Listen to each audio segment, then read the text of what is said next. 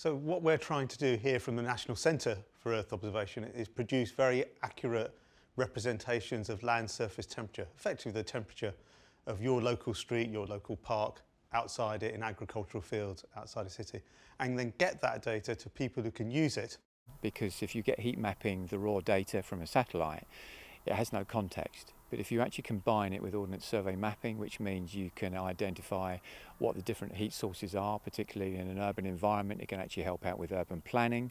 It can help out with understanding different roof types, roof materials, and what impact that has on heating. So you might want to know how hot is it going to be today? Well, actually that varies across the town in which you live.